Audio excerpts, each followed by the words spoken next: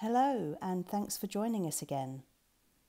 In this video we're going to be making an under the sea collage. There is really so much going on in this video and it's suitable for children and adults. All ages can enjoy this and will enjoy this. I've been doing this with my 16-year-old and my 8-year-old and my 4-year-old and myself. I won't tell you how old I am. We've all enjoyed it thoroughly. It's really, really good fun. So we're going to start off by creating papers, textured papers, that we can then use to create our collages. Now, of course, you can just use coloured paper that you might have at home, but where's the fun in that? It's much better to create your own, and particularly by adding lots of texture and lots of marks. There are so many skills that we will cover in this video, which are fundamental skills for all artists to develop. I'm going to be using all these individual pieces that I've cut out to create an under the sea stop motion animation. So if you'd like to do that, make sure that you don't stick anything down onto your collage, but still go through all the same processes, and you can actually create a collage at the end when you've finished with your animation. If you watch to the end of the video, you'll be able to see a little example of the animation that I've started so far. So you can use any type of paint you like. For this example that you can see on the table, I've actually used acrylic paint, and I happen to have some really nice metallic paints and some pearlized paints, which is fantastic for this type of collage because it just gives the creatures a nice sort of shiny iridescent feel. But for this tutorial I'm just going to be using poster paint, which works just as well, and that's perhaps something that you're more likely to have at home. You could use really anything that you can lay your hands on. So I'm just going to show you some samples of papers that we're going to learn how to make. So we're going to have a background like this one with bubble wrap. We're going to have some paper where we've scratched into the surface, some sort of stippled effects and some stenciling. We're going to be doing a bit of dry brushing and printmaking with found objects that we've got at home. So the idea is to build up a bank of papers that you can then draw upon to collage with. So you've got plenty to play around with. So you can see here the equipment that I would suggest you pause the video in a minute and go and have a look for. So I'm just going to be using things that you're likely to have at home. I have, as you can probably imagine, drawers full of absolute tat that I use for mark making myself and in my lessons, but I am really trying to just use things that you'll have at home in this video. So an old washing up sponge is perfect. Cut it down, cut it in half or in thirds. Make sure it's got a scourer one side. It doesn't matter if it's really worn and used, that's fine. I'm going to be using an old nail brush and an old toothbrush. Either one of those is fine. Some old decorating brushes or big paint brushes, preferably ones that have got stiff bristles, and a comb. So you might have a plastic comb or a fork, something like that will be fine. And then I want you to try and find some things around the house that you can stencil with. So this is an old net from a bag of lemons. I have various bits of, fabric, bits of lace. You might have something on an old item of clothing that's no longer wanted that you could then cut up and repurpose for this. So a bit of old net curtain that I've got. Anything with holes, empty spaces that you can stencil through is perfect. I'm also going to be using some bubble wrap. And if you've got a roller, that's great. If not, you don't need a roller. A rolling pin as well if you've got one. So this is the first page that we're going to make, and it's going to be the background for our collage. So I'm going to use cartridge paper. That's best if you've got it. Any paper will do. sometimes even things like lining paper, if you buy that from B&Q or from Wilko's, that's perfect to use as well because it's cheap and you can get a big roll. I'm going to have an A3 background, and then I'm going to do each sheet of colour and mark making on A4. So to start off with, we're going to make the background. So I'm using my A3 paper and I'm going to be printing with bubble wrap. So it will look something like this example here. So if you've got enough bubble wrap as big as the paper, that's great. If not, fast forward a little bit and I'll show you a technique where you can wrap it round a rolling pin, and it uses a lot less bubble wrap and it's great for younger children. I just personally prefer to use a big sheet to print with because I enjoy that process a bit more. So on your palette, it's best to use a plate. A paper plate is ideal, or a plastic plate. I just want you to squeeze out some blue paint. If you've got light blue and dark blue, that's great, or blue and white. But you just need blue and white on your palette, that's all you need. So I've got my bubble wrap, which is the same size as the paper, and I'm just going to take a decorator's brush, making sure that I've got the bumpy textured surface facing up. So that's the bit I'm going to paint on. And I'm just going to whack some paint on there. I'm not going to be too careful or precious about this. Just try to cover it and work quite quickly because you want to print while the paint is still wet. So some areas the paint is quite thick and dense and they will come out a bit darker on the page, and that's fine. So once you've covered the bubble wrap, leave it in place and place your paper over the top. And then you can just rub on the back of the paper. Don't push down so hard that you pop the bubbles, as tempting as that might be. Just rub your hand over the back of the paper. If you've got a roller, you could use a roller. If you've got a rolling pin, you could use that if you want to, but there's really no need. Your hands do the job perfectly well. Once you feel you've applied an even pressure all over the back, then peel the paper off the bubble wrap and have a look at what you've got.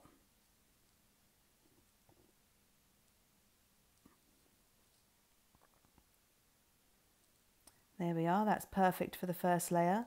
Don't worry if some bits are dark and dense, that's the kind of effect you want. You don't want it to be completely even throughout. And we're going to build this up with probably about 5 layers, so a lot of that will be covered over towards the end. So again, I'm going to paint on. I might use some paler blue now, maybe starting to mix the tones of blue onto the bubble wrap, laying the same paper back over and printing again. Now you'll notice that I haven't really gone around the edges at this point, but I do want to cover the whole sheet of paper. So I'm going to make sure with this next layer that I'm actually putting lots of paint around the edges of the bubble wrap and making sure everything is covered. So just keep going with this process until you've got an outcome that you're happy with. I would suggest you want to cover the whole page and you want to have just a minimal bit of white showing. But really it's up to you. You just stop when you're ready.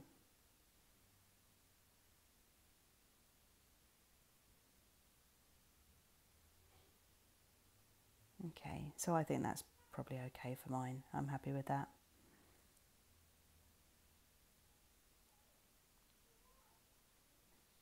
So as I said, if you haven't got a lot of bubble wrap, you can just wrap a little bit around a rolling pin and then just cut that off and tape that in place. I put a little bit of tape at the top and the bottom. And then you can just use your paintbrush to paint directly on the bubble wrap, and then you can just roll your rolling pin across the paper. So that's just another technique that you can use if you want to. So we're now going to make the first of our textured papers for our sea creatures that we're going to collage. So for this one, I'm going to use the same palette that I had before, so the blues and the whites, and I'm just going to add some yellow paint. and we're going to be creating a sort of bluey green page, and we're going to use an old nail brush or a toothbrush, and I'm going to scratch it across, making these sorts of scratchy lines and then some stippled marks over the top. So I prefer the nail brush because I like to hold it in my hand firmly, but you can use a toothbrush if you want to. Don't forget, we're just sticking to the blues and the yellows on this palette and a bit of white. Okay, what I want you to try and do when you're creating this page is to mix your colours on the page. I don't want you to mix up a green on the palette and then apply it.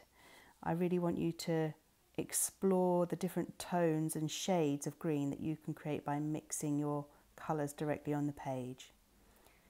So I'm going to start off just with some dark blue, and if you watch how I'm applying the paint, you'll see that I am just brushing quite lightly. I'm not pushing too hard.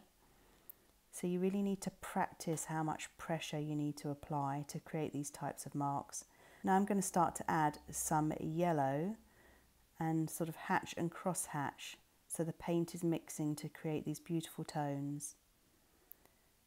So I'm just creating one type of mark really, which is this scratching. Once I've covered the page with that, I'm going to then do some stippled marks over the top. So I'm taking some dark blue paint. You'll see I'm taking a bit of the excess off on the palette, and then in a quite brisk up and down motion, I'm making stippled marks. So I'm printing just with the bristles of the brush. Again, I'm going to use some other colours. I'm going to use some yellows and blues and whites, covering the whole page actually, and leaving only a little bit of white, and then you'll have an effect that looks something like this. So the next paper, moving on, we're going to be using red and yellow. So you're going to need another plate. Don't use the same palette. Please have a separate plate for these colours. We're going to be creating a sort of stippled effect using a sponge and perhaps a little bit of a sort of swirly, scratchy mark. You can just see a bit in the corner here. So for this, I'm just using an old washing up sponge that's been cut up, and I'm only going to be using the scourer side, and in your palette just red, yellow and white. So I'm going to dip it in the paint, and you'll see I'm taking off the excess on the palette before I start to apply it on the page, and I'm just dabbing it on the paper really lightly. I'm going to build this up slowly over time with lots and lots of layers.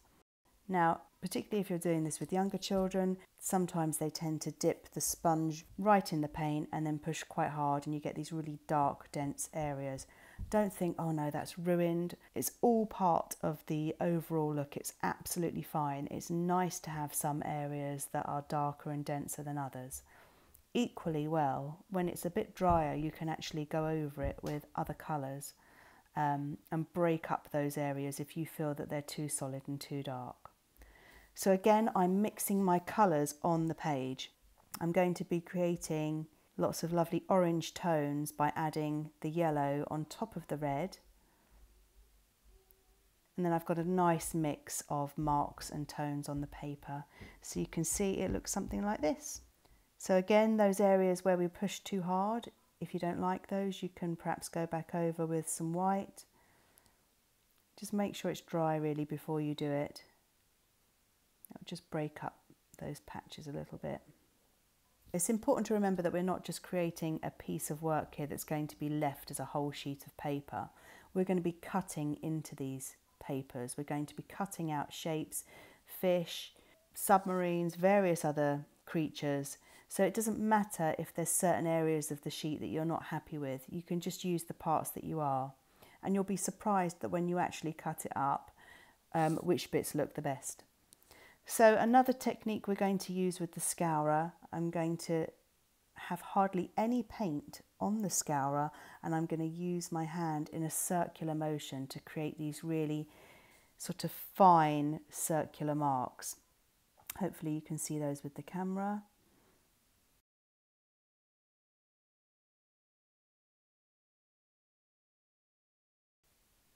Now again, if you go in a bit heavy-handed and you push the sponge right down, you'll end up with solid areas rather than light swirly marks. Again, don't think, oh no, this is a nightmare, I'm going to have to start this whole page again. It's absolutely fine. Just carry on, let it dry. You can work back over the top with another colour. And actually those bits will probably look really beautiful when you cut them out and collage with them later on. So just keep going in a light swirly motion. Try to cover up most of the white, but leave some little bits of white showing. And then you'll have a page that looks something like this. So you've got these really light swirly marks. Again, you can combine it though. You don't have to do stippled one side and swirly the other. Really play around. So for the next paper that we're going to create, we're going to make a sort of purpley sheet, and we're going to use a fork or a comb and possibly the toothbrush as well. So I'm going back to the blue palette that I had earlier, and I'm going to add some red paint and white. Pretend the yellow's not there. Don't go near the yellow. Just keep that to one side.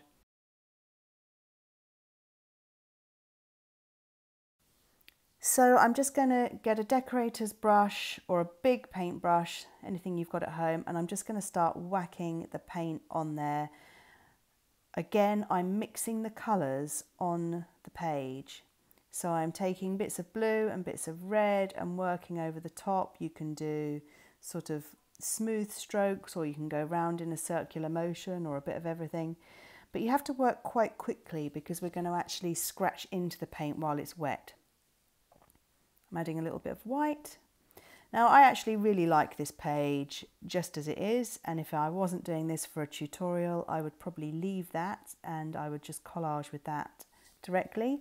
But just to show you another technique of what you can do when the paint is wet is you can actually scratch patterns into it with something like a fork or a comb. You can be quite neat with the patterns if you want to, or you can be quite crazy and make them all overlap.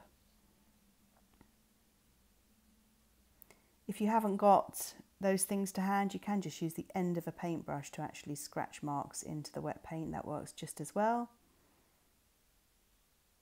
I have these combs for marbling, which are quite nice because they've got lots of teeth on them and you can create big patterns. I like to overlap it all and make it look a bit like a net.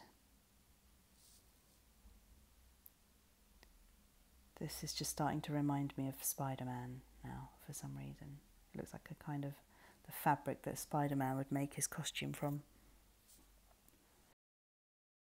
So if you want to add another layer, you could use an old toothbrush to flick some paint on.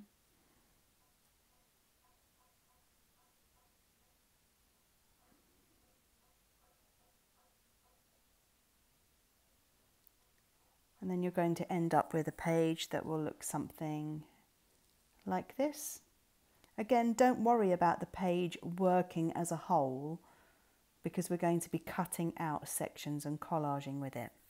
So moving on to the next technique, and this one is going to be stenciling with found objects. So again, I'm going to be using a sponge. You could use just a washing up sponge.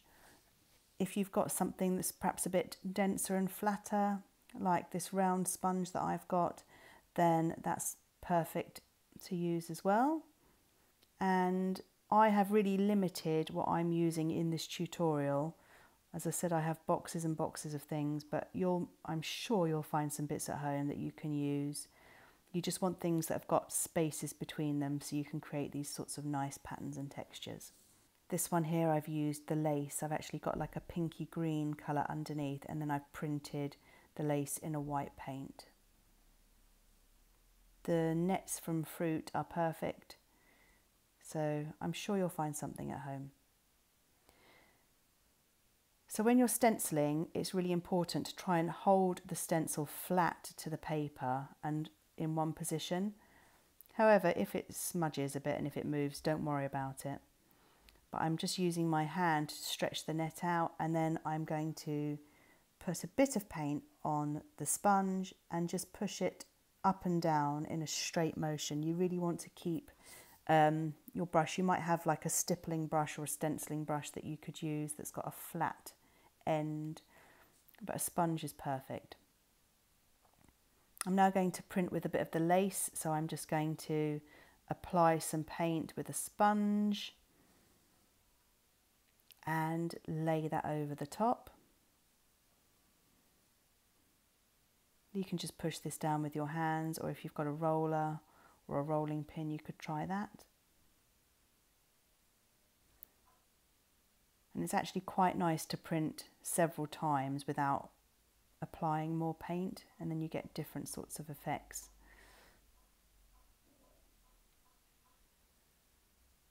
So I'm going to carry on building up this page, playing around with stenciling different objects. So I'm using a bit of this old net curtain here. Again, I'm mixing my colours on the page as I go. Starting to overlap bits that I've done before with another colour, so you can still see those patterns coming through. And you can see how this page is starting to look, and actually it would look really, really nice for fish. It looks really good. It's getting a really good sort of scaly effect. So if you want something like this lacy effect where I've printed with white, you can paint on the page directly. So I'm just going to paint sort of some pinky, peachy, orangey tones. So I'm keeping this whole page a similar sort of colour or similar tones. And then I'm going to apply some white paint to the lace and print that over the top.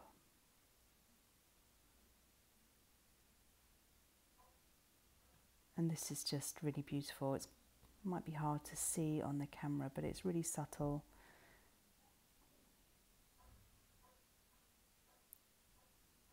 Really beautiful, fine texture. So if you've got something with tiny holes like that, it's better to actually ink that up and print with it rather than stencil through it. So I'm just going to carry on with that page. I've got some darker areas and lighter areas, a real mix of different patterns and textures going on, which is going to look amazing when I cut it out later on. So moving on to our next technique, I really want quite a bright yellow page. So I'm just going to be using mainly yellow and white, and I'm going to use cardboard here. So this is great. You can use it in all sorts of ways. I'm going to be painting with it and also printing with the cardboard.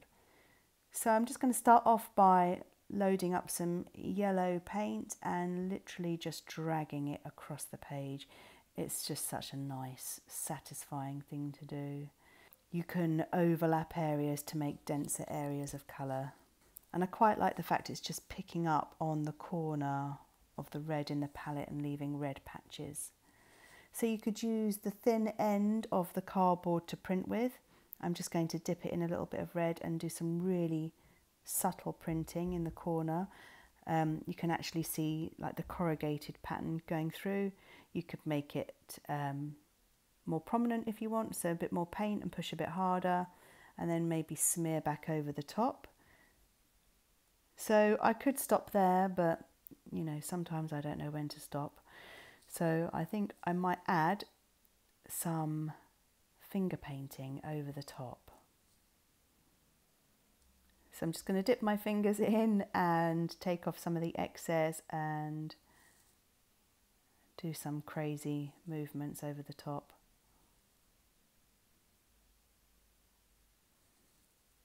It's quite nice with some white finger paint over the top at the end. And then my page looks something like that. So you might notice that I used paper plates as my palettes, and they actually look really beautiful. I'm not going to throw them away, I'm going to use them. I might spread some of the paint around so that I can create extra marks and patterns. And then when these are dry, I could actually collage with these. So I could have some thicker areas. I might cut some fish out of them. And I've just done more finger painting all over the one on the left, which actually looks like an impressionist sort of garden. So for the last technique, we're going to use grey sugar paper. If you don't have grey sugar paper, that's fine. You can still just use white paper, but I think it works particularly well on grey. And this is to create a paper that I'm going to use to make a whale. Now, if you did this collage for something else, this is a really nice technique for creating all sorts of animals. We often make elephants like this and rhinos, so anything with that nice sort of texture. So, to start off with, you're going to have an A4 piece of sugar paper, grey sugar paper if you've got it, and you're going to scrunch it up, or any paper that you've got, and scrunch it up into a ball in your hands quite tightly. Open it back up, and you've got some nice creases in there. Scrunch it back up again, and you'll get different creases overlapping the ones you've got. I would say do this no more than 3 times because the paper starts to get a bit soft and damaged, but I've really screwed it up quite tightly and I've got lots and lots and lots of creases. Then this is really important, lay it on the table and flatten it back out again with your hands. So flatten it back out into its original shape. I'm now going to show you how to use a dry brushing technique over the top of this paper. So I've got some black paint and a big stiff bristled brush like a decorator's brush, and I'm taking off the excess of the paint on a spare bit of paper. That's really important that you do that. And then I'm going to hold the brush right at the end and just sort of gently brush across the top of the page. I'm not going to be pushing too hard, and I'm going to make sure almost the ends of the bristles just tickle across the top of the page rather than pushing and applying thick paint. And then what's happening is the paint is just picking up all those creases and bumps and lumps where the paper's raised. And I'm going to keep going like this, building this up till it gets darker and darker, because I want the page to be quite dark, and I will have some patches that are really quite dark. Then I might add some white over the top, but just a little bit to add in another tone. And you'll find the finished result should look a little bit like this. Something else you can do when it's dry, I'll show you just on this little dry piece here, is if you wanted to add some lighter tones, you could use some chalk, but use the side of the chalk, not the end, and just gently brush over, and it will pick up those raised relief areas to look something like this. Okay, so if you've managed to do all this, you should end up with a selection of papers that look something like this. You can carry on making as many different papers and many different colours as you want. So you should have a background piece that looks something like this. Again, I've used a bigger piece, so A3, and then I've got lots of A4 papers with lots of different marks and textures. I'm even going to use the small piece of paper where I was wiping off the excess paint. I told you I like to use everything. And of course, my paper plates. If I don't use them for this project, I might use them for something else.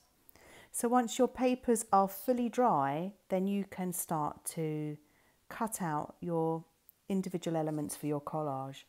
Now, I strongly, strongly recommend that you don't cut out one thing and glue it on. Okay? You will really regret it if you do that, and your final piece won't be as interesting as it could have been potentially. So you want to cut lots and lots of shapes out, keep them all, and then play around with various compositions before you glue them down. So you can use books for inspiration for different fish. You might even want to choose a layer of the ocean and create all creatures that live in that particular layer. Or you might want to use a bit of artistic license like I have done and combine all sorts of things that wouldn't normally live together in the same space. So we've actually created some sheets for you that you can download and print off, and I will put details of how you can get those sheets in the comments section below and on Facebook. If you've got younger children, or if you don't want to make all these beautiful textured sheets, you could just colour them in with colour pencil or pens and then cut them out and collage with those as they are. Or you could cut them out and use them as a template. So for example, I'm just going to cut out this sunfish, and then I'm going to choose a paper, choose an area. I particularly like that area that's got the delicate lacy bit, and I'm going to lay the sunfish on and very carefully draw around with a pencil. Don't think that I'm doing a Mr. Maker here and that I'm going to waste all this paper. All of that paper that's left around the sides I will use to create other things.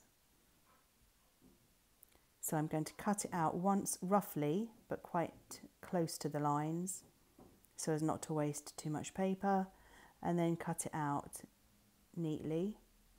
And I'm going to be rotating the paper rather than turning the scissors. So there you are, that's a sunfish. If you've got tracing paper, that's even better. So you could actually lay the tracing paper over. Again, be mindful that you're not wasting the tracing paper, so go right into the corner. If you've forgotten how to use tracing paper, you just draw over the image. It's better to use something like a 2B pencil if you've got it, that's a bit softer.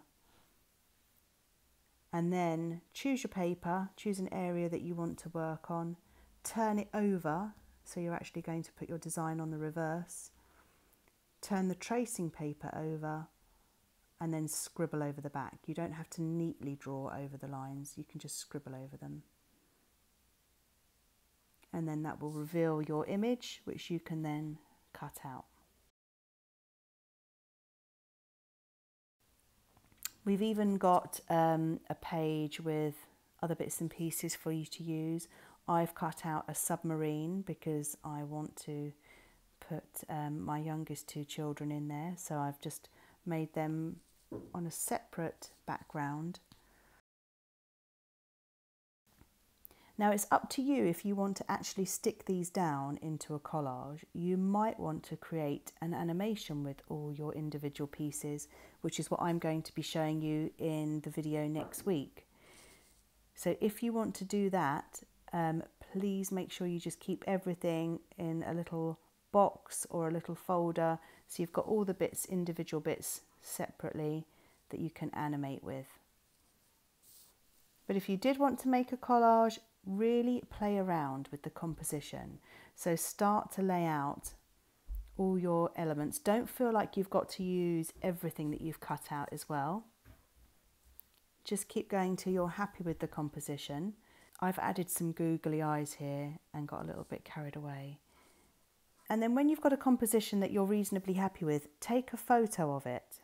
And then you can take everything off and then play around with another composition. So just explore maybe 3 or 4 different alternatives before you settle on whichever one you want to use. And then take a photograph, because when you take each bit off to glue them on, you'll forget where they went. And then you could get a little bit frustrated if you just had it set up exactly how you wanted. So it's a really good idea to take a photograph. So thanks so much for watching. I really hope that you enjoy doing this. It's a really good one to do in the garden actually, because it is a little bit messy. Not crazy messy, but it's good to have space where you can make a little bit of mess and not worry about it. So I'd love to see what you make. Please do send us pictures of your finished collages. And it would be even better if you save all your pieces and make them into an animation. And then you can collage them afterwards. So I'm just going to show you a little snip of the animation that I've started to do to give you a little taster of what you could be making next week. Okay, thanks for watching and bye.